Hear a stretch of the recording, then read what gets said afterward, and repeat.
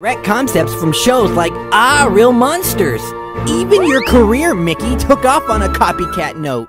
The Steamboat Willie short making you an instant star would not exist if it wasn't for the live-action, non-public domain film Steamboat Bill Jr., which Disney used for inspiration.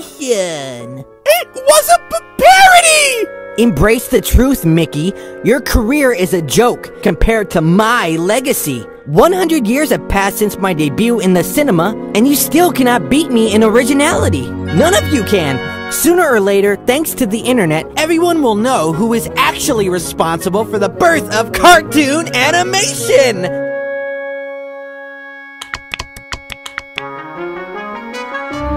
And after— Shut up! Just shut up! Or else what, Mickey?